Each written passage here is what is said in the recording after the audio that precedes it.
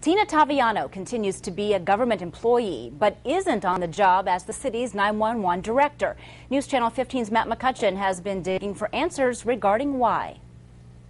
She's merely deciding, as well as the city, is what would be best for both parties in this case. Until a decision is reached by both parties, Taviano will continue to net $260 a day, which is a day's pay for her $67,000 a year position. I spent the day inside the city county building trying to find out what exactly led to the decision to place Taviano on paid leave.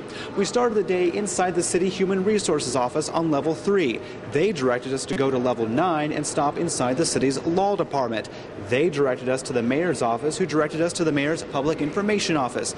Now, several steps later, we found out that due to the type of Taviano's position, we may never actually know the full details. News Channel 15 submitted formal requests for Taviano's employee file, which didn't contain much information, especially when it comes to things like write-ups or reprimands. Under the access to public records, if any of that information existed, it would be releasable by the city, and nothing has been released because there is nothing there for Ms. Taviano. Senior leadership positions within the city aren't like a typical hourly employee. That means the city doesn't really need a reason to get rid of someone in that capacity.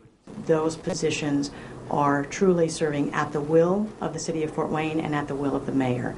Therefore, they're subject to and available for termination or resignation at a very short notice. Now, something as simple as creative differences could be a reason for asking a senior member to go on leave, while it is then explored if they'll continue on in a different capacity. Now, we still don't know if that is the case in this situation. With no documentation, it means unless a lawsuit is filed or Taviano breaks her silence, we may never officially know what led to Monday's events. Matt McCutcheon, News Channel 15.